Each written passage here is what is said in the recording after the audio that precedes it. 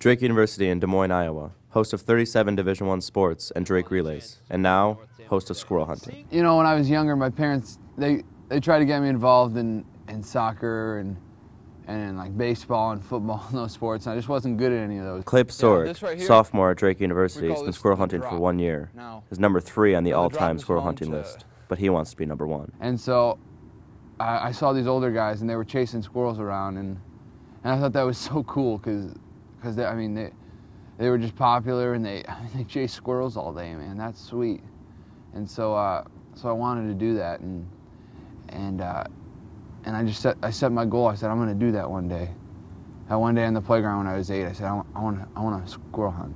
There's one right up there. There he is.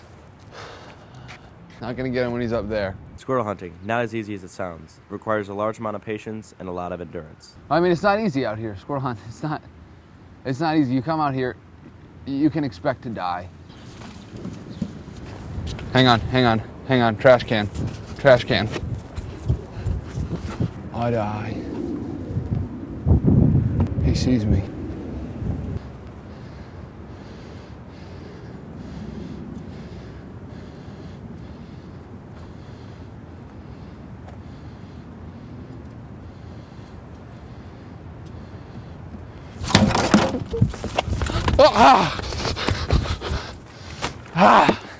It feels almost as a calling, a call of the wild even.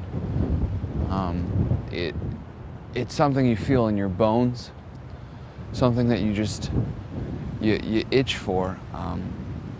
The wind picks up, the trees start to rustle, and you just gotta go hunt. You just gotta go hunt.